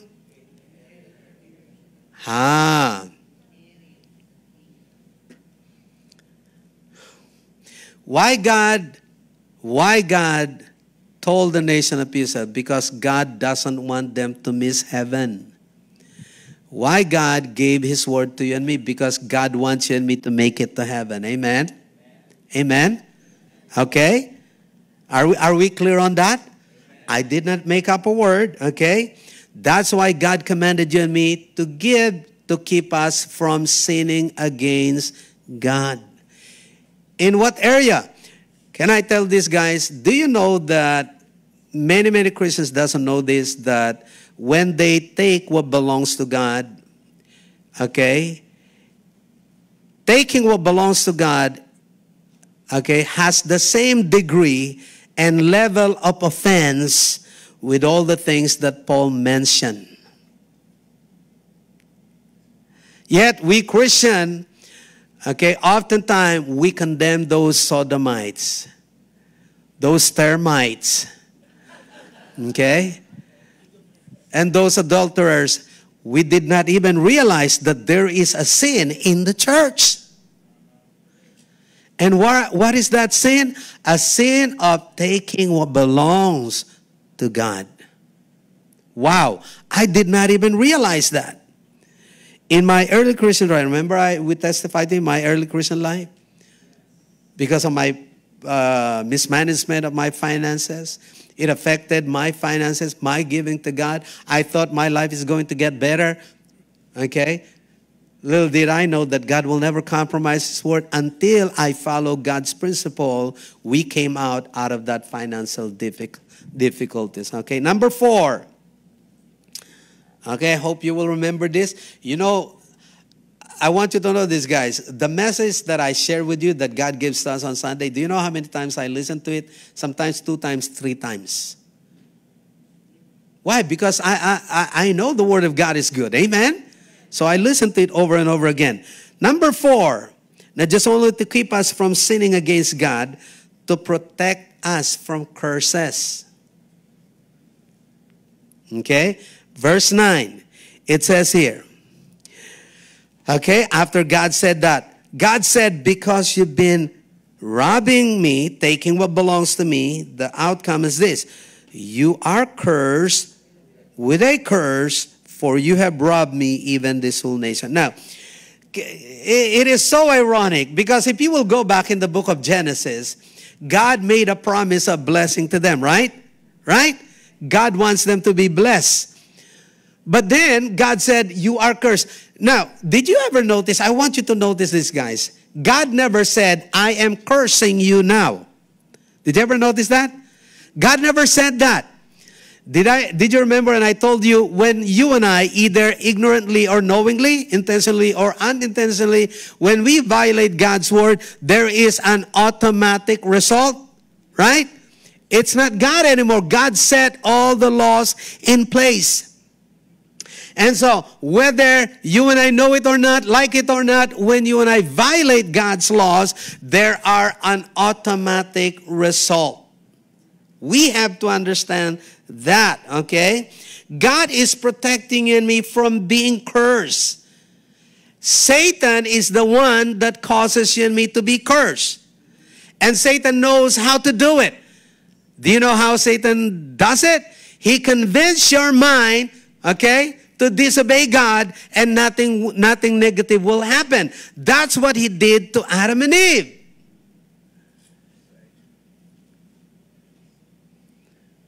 When Eve said, oh, God said, if we eat this fruit, if we even touch it and eat it, we will shall die. You know what Satan said to Eve? Oh, no. You will not die.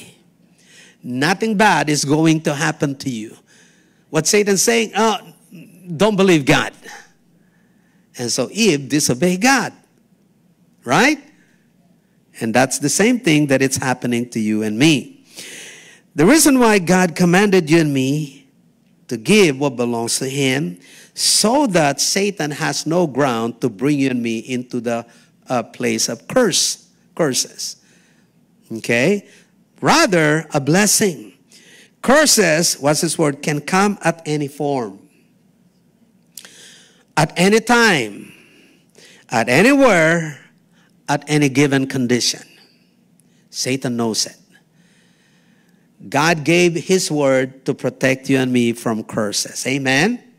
That is the fourth reason. Okay? Now, let's say the word number 5. Okay, let me just finish this word. Deuteronomy 11, 26, 28. God said, behold, I said before you today, blessing and a curse. The blessing, if you obey the commandments of the Lord your God. The curse, if you do not obey the commandment of the Lord your God. It's an automatic result. Number 5, to live under open heaven. Why God commanded you and me to give? So that you and I will live under open heaven. Okay, verse 10a. Bring all the tithes into that there may be food in my house, and try me now in this, says the Lord. Let that just finish that, okay? The Bible says on verse, okay, if we will continue that, if I will not open for you the windows of heaven and pour out for you such blessings that there will not be room enough to receive it. What does it mean to live under open heaven?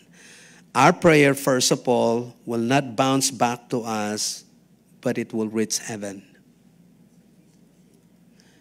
Imagine, especially the religious leader in Israel that Jesus confronted, and many people in Israel. You see how those people in Israel are praying on the wall of Jerusalem? They go like this. Right?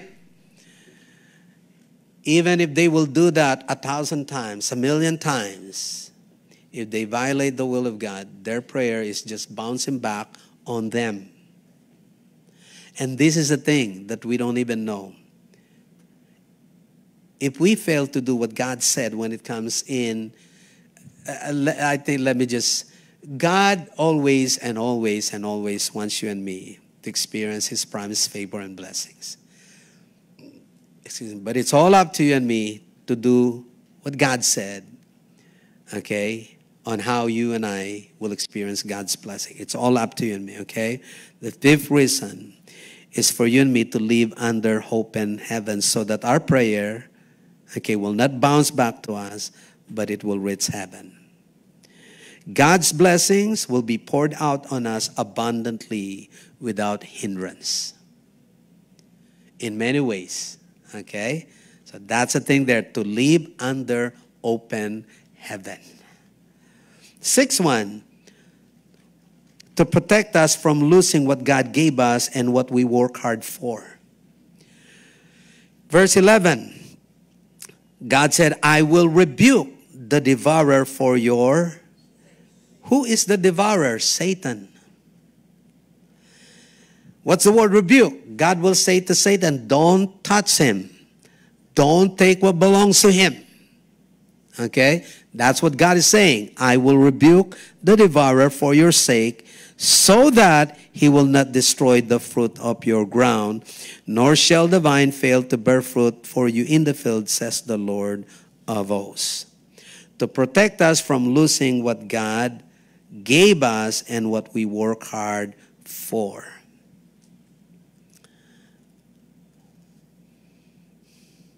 Isn't it so sad? You sweat so much, you work so hard, and then you wonder, wow, we're making so much, but we are bringing little things, as if it's not enough. Okay? Lastly, okay, to meet the needs of the work of God. Malachi 3:10, again, let's go back. To meet, okay, the needs of the work of God. God said, bring all, not some. Tithes means 10%, okay? Remember, our church itself give more than 10%. We give the 10% to the Jewish work. And we goes beyond that, sometimes 25, sometimes 35. It depends on the needs, okay? The church does it, we do it. My wife and I, my children does it, okay? It says, bring all the tithes, not some, okay, into the storehouse. Where is our storehouse? Where is God's storehouse? In every local church, a Christian goes. Okay? That's our storehouse. Bring all the tithes into the storehouse. What's this word? That there may be food in my house. In those days, okay, let me say this to you guys. When God brought the nation of Israel, okay, because God blessed Joseph twice, so he considered his two sons to possess one tribe. But he set the Levites apart aside. Why? So that the Levites will specifically do the work in the temple. So that they will offer an offering day and night, morning and evening. And this is what God said to the 12 tribes of the nation of Israel. You all can go out on the field and work, and I will bless you. The Levites stay, but there's one thing. As I bless you, because the Levites doesn't have any inheritance among you, because I am their inheritance, they will serve me full-time in the ministry. And the way you sustain the needs of the temple and the workers in the temple, you bring all the first fruits into the temple so that the high priest, the priests, the Levites will have something to eat. And the needs of the temple will be met. Okay? As long the nation of Israel obey God, they prosper. But once they stop bringing what belongs to God, the temple suffer, the people who serve in the temple suffer, and the work of God suffer. Okay? So, God's command to rebuild and to meet the needs of the temple. Why God command the nation of Israel and us? Okay, so that we can build or rebuild and meet the needs of His temple. Haggai chapter 1 verse 2 to 11, if we read the whole thing, okay, and then I'm going to end here. This is what the Lord said to the nation of Israel as the time goes by. They were about to be taken by the Babylonian Empire because they failed to live for God. They began to worship idols. They began to erect an altar for those pagan idols. And then they failed to bring what belongs to God. And so this is what God said. Thus speak the Lord of hosts, saying, these people say, the time has not come, the time that the Lord's house should be built. The reason why for the nation of Israel, why they don't bring what belongs to God anymore, okay, and of course the temple lie in ruins. They said, no, it's not time to build the temple. It's just like what many Christians are saying today. Oh, Jesus coming is delaying. We don't need to really bring what belongs to God. What they're showing to God is they show that they don't care about the temple anymore. They don't care about the work of God anymore. They don't care about those people who serve in the temple anymore. That's why they don't bring what belongs to God. And the reason why is this. It says, first reason, no, it's not time to help the needs of the temple. Then the word of the Lord came by Haggai the prophet, saying, is it time for yourselves to dwell in your paneled houses and this temple to lie in ruins? One of the main reasons why the nation of Israel are now failing to bring what belongs to God, because they are too busy using what belongs to God in okay, fulfilling their own personal desires. Okay? And then, as a result, God said, now therefore, thus says the Lord of hosts, consider your ways. Did you see this? Consider your ways. What God is saying here today, hey, can you pause for a second? Are you understanding that you are now beginning to follow your own ways, not my ways? What's this? Because they follow their ways, you have sown much, bring in little. You eat, but do not have enough. You drink, but you are not filled with drink. You clothe yourselves, but no one is warm. And he earned wages to put it into a bag with. What God is saying here is this: everything you work hard for goes to waste. You got no strength, power, means to hold them, to retain them, because you are in violation. And this is what's happening to us many, many times as a Christian. For those of you who are watching, this message is for you as well. And the reason why I share this to you guys, because I want you to be protected from the curses that Satan is bringing you and me, but rather experiencing God's favor and blessings. Amen? Amen? Okay? There are endless possibilities God can do through us as the church cooperate, participate, and work with God. Let me show you. I prepared a slide, and we will end here. Let me pause this for a moment. When I say there are endless possibilities God can do through any church, any local church, when the people of God who love God and fear God and honor God will see the importance of bringing what belongs to God. There are endless possibilities. There are many things that you and I can do. Okay, let me show you this. Okay, we're going to start on the church sanctuary, Sister Lauren. This is what you and I can do. Okay. Can we turn up the lights? Can someone help me turn up the lights here so that we can see this clearly? Okay. Just to give you a little inspiration, okay? Who is, okay. So, can we turn up the lights here? Okay. Wow. Can we say wow? Wow. Okay. This is what the church can do. You know, we need God, we need prayer, right?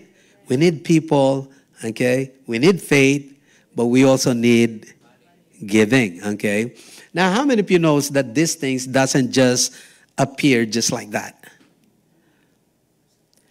Now, these things exist. How did it exist? Because of money, giving, right?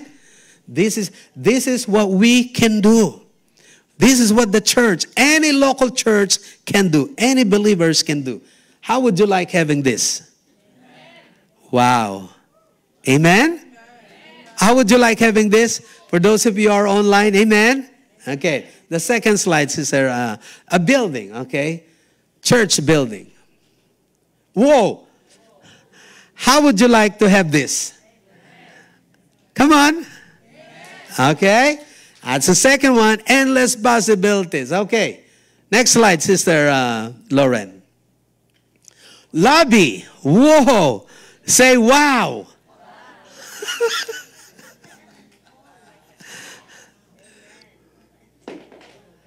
Okay, another slide. Banquet hall. Okay, wow. Say wow. Okay, another one. Playground for the kids. Wow. Okay, another slide. Whoa, sports arena for the youth. Another slide. Chapel for those of you who wants to get married. Okay, another slide. No more? I think there's some more.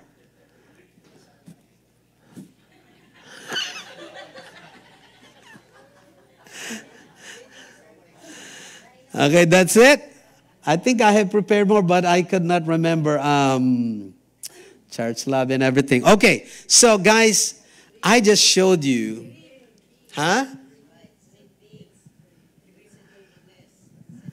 Okay, anyway, so I know it's kind of over my time, but this is the thing here, guys. How would you like to have all those things?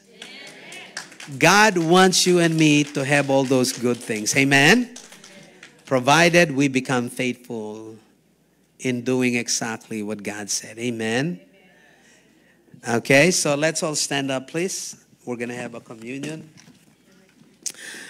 I hope you are blessed with the message today. Amen? Hello? Okay. All we have to do now is we have to be obedient to what God said. Amen?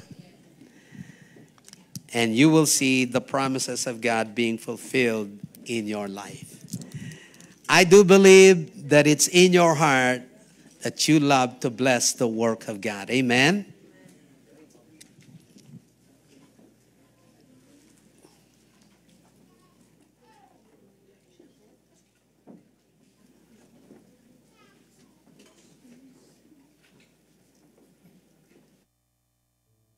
Thank you, Lord. Can we play a little soft praise as...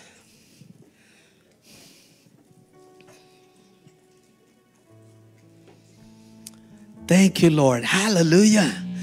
I am looking forward one day we're going to be in those places. Amen. Can we believe God? Can we work with God? Amen. Hallelujah. When Brother Boyd and Flora comes back, they're going to be in a different place and they will say, wow. Thank you, Lord.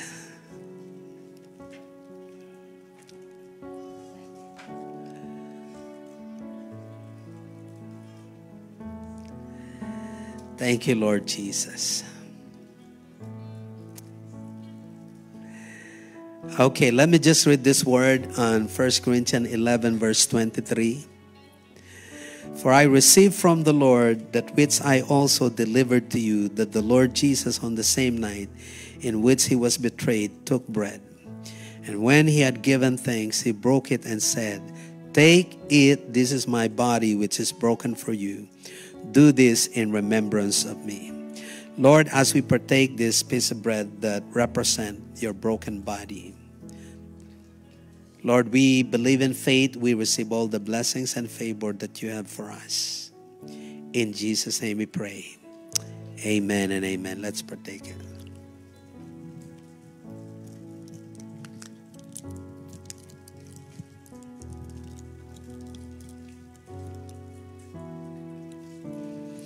In the same manner, he also took the cup after supper, saying, this cup is the new covenant in my blood. This do as often as you drink it in remembrance of me. For as often as you eat this bread and drink this cup, you proclaim the Lord's death till he comes. Lord, as we partake this grape that represent the shedding of your blood, we receive in faith, Lord, all the blessings and the benefits that you have for us. In Jesus' name we pray. Amen and amen. Hallelujah. Okay, let's worship the Lord one last time. Can we give him praise? Hallelujah. Amen. God deserves to be honored, to be praised by his people. Let's worship him.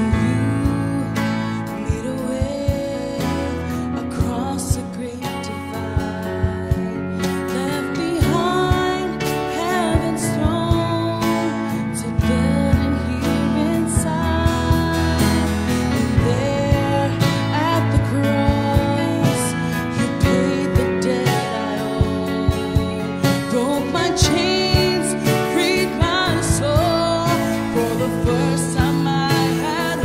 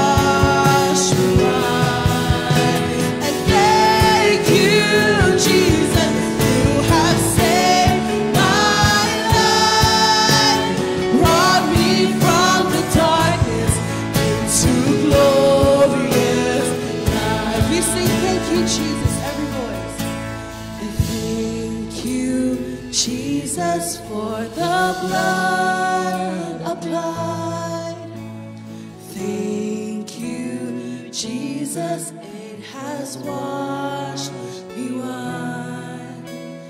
Thank you, Jesus, you have saved my life, brought me from the darkness into glorious light. Thank you, Lord. Amen. Can we just lift our hands up and thank God for bringing us this day, giving Him me and life, to have this opportunity to learn in His presence. Thank you, God. Father, we just want to say thank you for your word that you have given to us today. Lord, truly, God, we failed you in many ways, many, many times. Yet your grace abounds more than our sins, Lord, that we committed against your will, because you are our God, a God of many chances, a God of grace. Lord, we just pray today that you will give us the faith that we need to stand strong and for us to obey you, oh God, to do exactly what you said, so that you and I will experience your promised blessings, Lord. Lord, we ask for forgiveness for, Lord, entertaining so many excuses, using our own reasons, oh God, to the point of contradicting your ways. We ask for forgiveness, oh God. Lord, we have seen how we suffer from the negative consequences of our wrong decisions. Yet you are always there, never leaving us, nor forsaking us. As you made a promise in your word, you will be with us in trouble, and you will take us out of trouble, oh God. For we are your people, your children, bought and redeemed by the blood of Jesus. We pray, God, that you will anoint us, empower us, and fill us with your precious Holy Spirit, oh God. Lord, I pray for everyone who are watching right now and who will be watching later on, God, as well. Lord, everyone that are here today, God, may you pour out your joy, your peace, your gladness, your love in our heart today. May you strengthen, empower, and fill us today, Lord. May your face shine upon us, oh God. And I speak, Lord, in the name of Jesus, a miracle of deliverance, a miracle of healing upon those who are oppressed, stressed, distressed, and depressed in the mighty name of Jesus. Lord, I speak a miracle of deliverance to those who are bound with many different addiction in the name of Jesus, to be free in Jesus' name, our Lord. I speak healing, peace, and joy, oh God, and fruitfulness, favor, and blessings, God, upon our church, upon your people, oh God, upon everyone you brought here today. We give you all the glory, God, and all the honor and praise. And this we pray, God, in Jesus' name. And everyone say, give the Lord a big hand and a shout out. Thank you, Jesus. Thank you, Jesus. God bless you all. Enjoy the rest of the day. God bless you.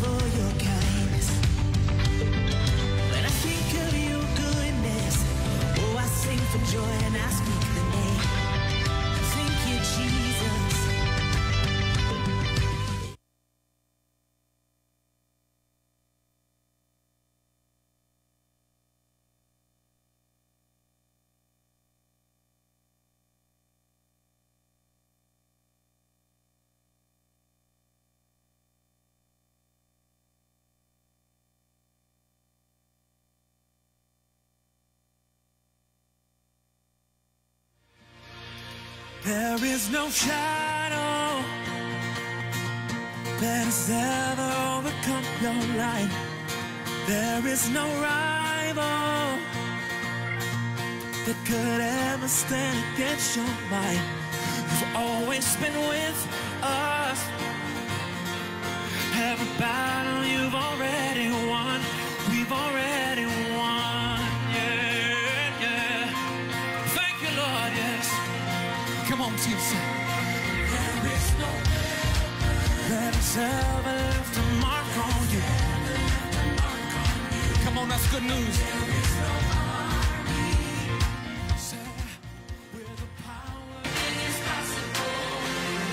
come on, show me one thing that's true. Nothing's hard to God. He's the God of the breakthrough, yes. It's possible. Let's go. There is. Come on, it's you and I. Say. And in this kingdom, every dead thing is bound to rise. Say, God our Redeemer, He is faithful to realize. Oh, I know He will. Hello, everyone. Don't forget, we have food that's going to